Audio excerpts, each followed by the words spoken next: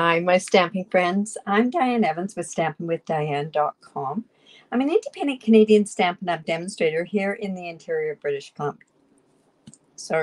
Here in the interior of British Columbia.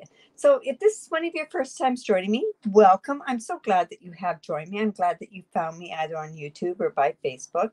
Make sure that you do subscribe. Make sure that you like my page, and then that way you'll get notified every time that I go live onto YouTube or on my Facebook. But in any event, today has been a huge day as far as in the Stampin' Up world. Not only do we, as a demonstrator, we get to see the new catalog, but we also, we know what our new colors are, and we also know what's retiring from our annual catalog. So this is one of those days that you either cry or you either rejoice in what's retiring. I don't know, but sometimes you can pick up on some really good bargains if there's a lot of things that you like in the annual catalog. So today, like I say, a lot of things are retiring. I'm actually quite shocked at some things that are retiring, and then I'm not shocked at other things retiring, but there are an awful lot of certain things that are just going, whew, they're just going. Now, one thing to really watch on that particular thing, and I'm going to actually come on down to my desktop. So I usually always go, I have sent out a newsletter to anybody that's on my newsletter list. You're going to see the new colors on there. You also have a PDF that shows the last chance list. There's also a sign up for the In Color Club, and there's also another sign up for my paper shares that I do here. So in any event, this last chance list, seriously, it's best to look at it on your computer, make the screen a lot bigger, and then that way you don't need a magnifying glass to look at it. But there's a lot of items that are retiring. One thing to watch is that maybe a bundle is retiring, but not the set. And I'm actually going to show you, we're going to just use a sentiment from one of the bundles that's retiring, but neither one of the products are retiring. So anyways, it is a sad day, but man, I tell you, some of the colors that we're getting are new colors. I love them all. I'm actually wearing a shirt that I think is one of the colors that's pretty close to, well, it's almost in between two of them. But anyways, so yes, and then I go through my annual catalog and I write down everything that's retired. I just go through and mark up my calendar. And if there's certain things in there that you like and you think, oh, I'm okay, I don't need that, there are certain things that you just might want to get right now. One of the things I'm shocked at the most is the Stitch So Sweetly dies, because that is one thing that I think is one of the most useful dies in that we have, that and the Hippo dies, and they're both retiring. All right, so without further ado, let's get going on our mystery challenge. So the mystery challenge today has 3 items on it. It has a punch. We are going to use this punch, and this punch actually is retiring, and you save 20% on this punch. And I can't remember. I think it's let's see, it's on page 150. I know that. Sorry, it's the everyday label punch, but I am using that. Now, when I did this morning, I didn't know what was retiring. So this is on there. Another thing I said was watercolor. So I'm using watercolor paper. That's one of the hints from the thing. And the other one is an easel. Think of it this way. It can be an easel card. It could be a twisted easel card. It could be something that I'm doing myself. So just to let you know, we're going to be using this Oceanfront. This is such a versatile stamp set and such good news because this is actually carrying over into the new catalog. So that's always a good thing. We're also going to use, I want to use this stamp set. This is not retiring, but the bundle's retiring. So those are things that you really have to watch, because if you see little stars beside them, I think it's 4 stars beside on your last chance list, that's when this comes about, and it'll tell you that it's just the bundle that's retiring. So the punch is still good. All right, so let's get started on here. Now, when I wanted to do this, and a lot of times hello, Peggy. A lot of times when I do these mystery challenges, it's probably because I've had to do a challenge in another spot. So this one actually is a bit of a challenge that I have going forward in another blog hop that I'm going in. But it's one that there's so many different things to pick from. I picked the ones that I wanted to do. So I have a piece of Pool Party, and it's 4 1/4 by 11, and I've scored it at 5 1/2. So I'm just going to fold into the mountain, and let's use our bone folder. Hello, Janet. All right. And then what we're going to do is I am going to use, this is the Timberwood embossing folder. This one, I don't know. I can't remember if this was in the new catalog. All I know is that this was carried over from the J to D mini catalog. So I'm going to actually use this. But what I want to do is I want to color this. And a really good thing to do, and it works great with the brayer. However, brayers are retired. So I'm just going to take, this is my soft suede. And I'm just going to take this, and I'm just actually going to color. I'm just going to pull this down like this. And I want a wood grain on my particular card. And I want it on the front of my Pool Party. Now, wood, is it going to go this way or should it go this way? I am thinking that the wood should go, the grain should go up and down. So what I'm going to do is, you know what? I should have had this come right to the top. So let me go in and finish that up to the top.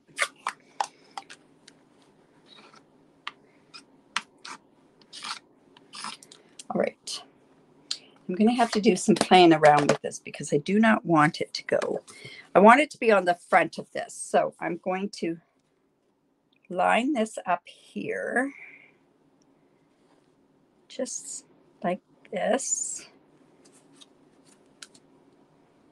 And then this might be a little too dark, but that's okay. We're going to play with it being this dark.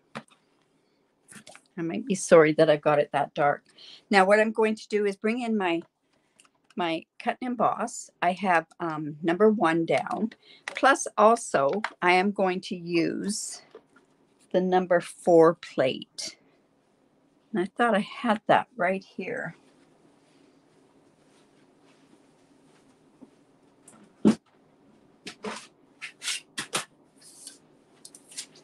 As soon as I say this, I will find it. And because this is a 3D embossing folder, I need to use plate number 4 with no other things down. Make sure it's good and right in the middle there.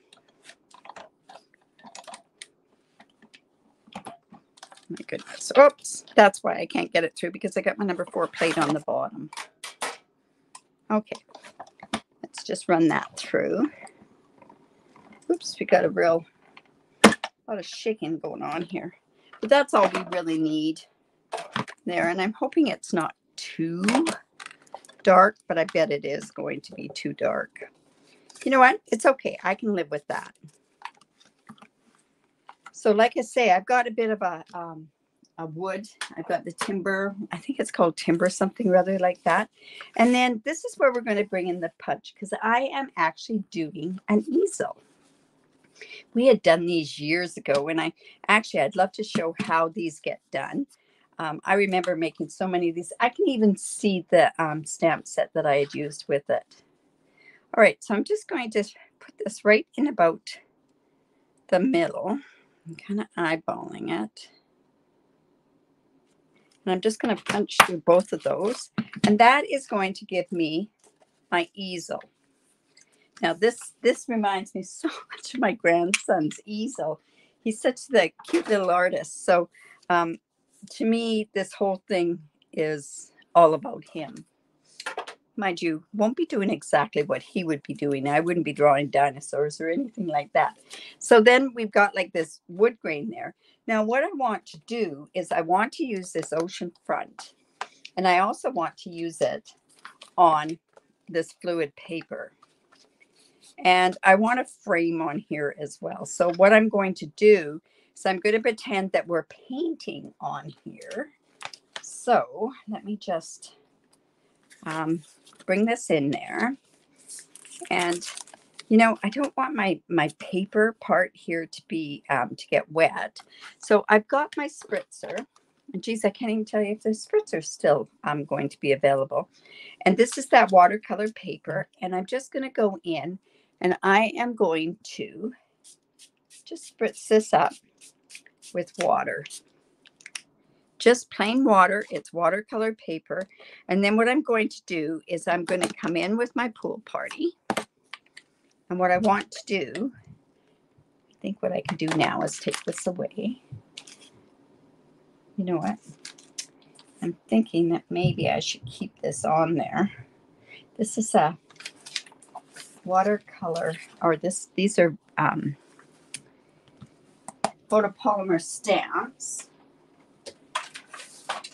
So I think it's best that we just use some of this grid paper from my Stamparatus, and we're going to use it underneath there.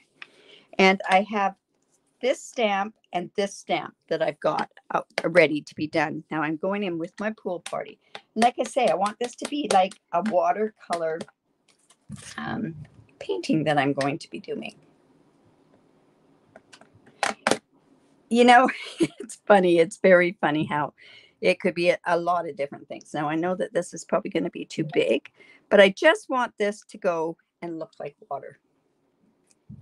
I've taken a brush and I've just done it that way. And now I'm going to go in with my crumb cake.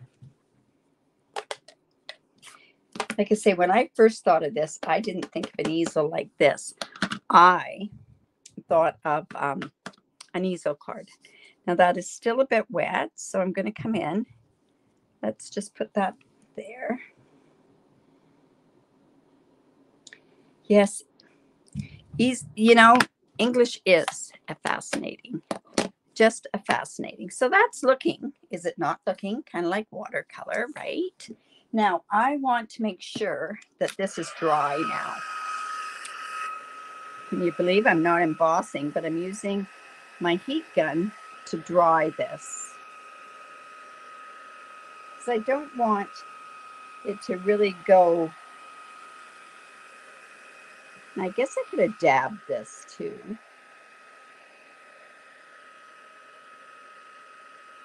There's a lot of wet up at the top there. So let me just get that good and dry. And what would be really good is to put some, I should have while it was wet, is just take a paintbrush and then just kind of, like this is the water and that. And I'm going to come in with these bulrushes or these weeds. And I'm going to come in and do that with, I'm not sure. I think I'm going to use a mossy meadow. Might be too dark. I'm not too sure. I just want to put that down there. So this is a painting in, yeah, that's better. And then what I could do too is maybe put a boulder down there, or boulders or rocks. So let's go there, and I'll just grab this. And I'm thinking rocks would be good in a smoky slate, maybe.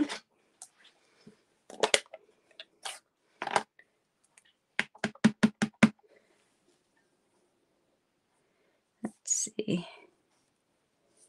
Just like that. And we can actually go in here. This set is just amazing. I'm so happy that it's carrying over into the new catalog. Now, if you're on my newsletter list, you saw the new in colors. Oh my goodness, are they not gorgeous? I'm happy about all of them. Okay, so this is just, like I say, just the beginning of the artist that's sitting there and is just going to, they're just going in and painting, just starting to paint. That's what I'm thinking. Now, I'm not even sure if I'm going to get these on right, but I'm going to put this with my Misty Moonlight. It's retiring. Oh my goodness, it's so sad to see that go. Oops. There we go. I just want those kind of up here. There we go. Now, this is the beginning of a painting, so it's on my easel, is my thought process. So I'm just going to go ahead and we're going to put this on here and we're going to have it kind of framed. We don't know exactly how we want to do this. Like I say, I'm just going ahead, and this is just something that I have to do for a challenge in itself. But this set is perfect with this watercolor. It's just one of those ones that's going to be so great to, oh, you know what? I'm not going to like that. I'm thinking that maybe I'm going to come in with my little mini dimensionals. And let's put it on the back of this frame here. Now, like I say, the frame isn't part of it, of this challenge. Watercolor anything. I was going to use watercolor crayons is what I was thinking of doing. Okay, so I've got these on here. Let's just cut this. All right. I just want this to stick up. I'll just put this here. Now, I am going to show you another thing that you can do with this type of an easel type card. A lot of fun. Like I say, I did this, I would say it's got to be 8-9 years ago. I remember doing it for a swap that I was in, that I did down at the convention. Whoops. Let's just put that there. And we'll put one here. Now this goes ahead with, I think it's World Art Day is what we're celebrating in this challenge that we're doing. All right. So yeah, like I say, I really can't wait until this catalog goes live. So pretty. All right. Let's go ahead and put this on the front here. I might have to trim this off a bit.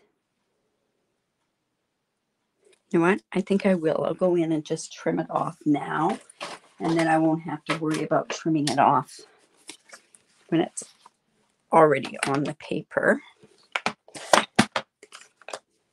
And let's just go and trim this down just a bit. And oops, looks like that didn't go through.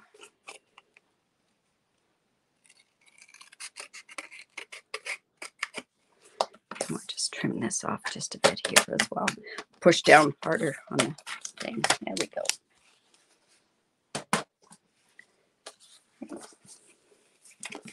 Let's go here. Let's just put this on here. The back side. Whoops. Let's see.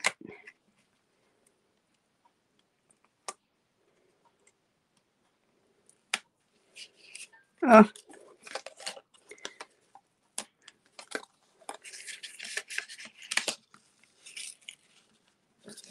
There we go.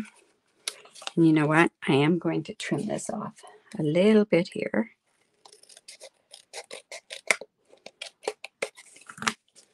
All right. So like I say, this is going to go like an easel. So I'm just going to put this on with glue because it's going onto the embossing here.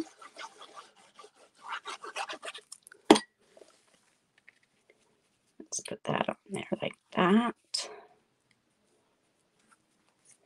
Now, this is watercoloring. So let's see. I want to also, let's see.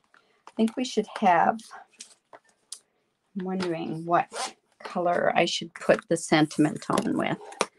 I really want this one. You Are an Inspiration. It's kind of tying along with what is on there. So let's see. I don't, oops, this didn't glue down there very good. It's hold that down.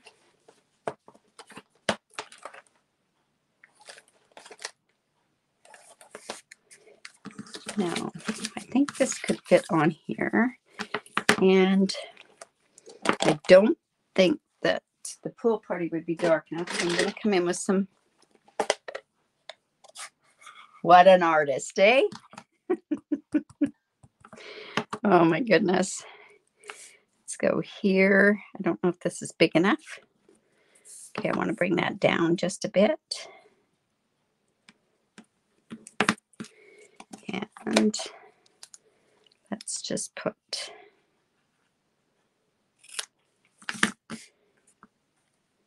I guess I'm not sure. I want to put it on there sideways. I should have put it over there further if that's what I was going to do. But I'm going to cut this part off. To say, now, do I need to put some? Yeah, that's going to go across there is what I think it's going to do. Now, what I have to do, because this is up quite a bit, is I'm going to double dimensionalize. Got it. I love that word. This part of the sentiment. Now, like I say, do we want to put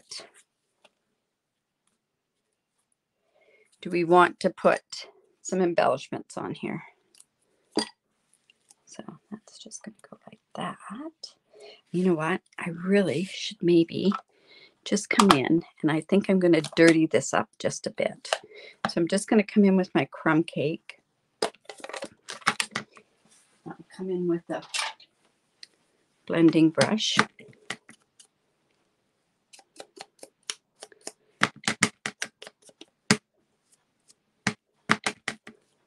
There we go.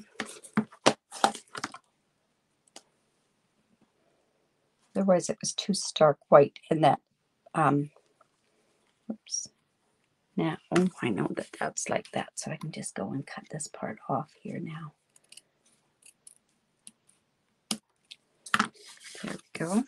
Now, how else do we want to do? What else do we want to put on there? All right, so let's see. Got this looking like this. So, you know what? Even though this is not quite right, we could turn around and I could also put some pebbles on there.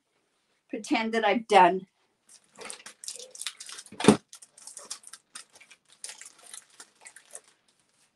a bit of, I'm not sure what it could go. Yeah, I think the pebbles would look good. You know, and I think I'm going to use the gray ones because they'll be a little more subtle. I really like these pebbles. Let's go. Oops. Just like so. And I know they don't really go, but that's okay.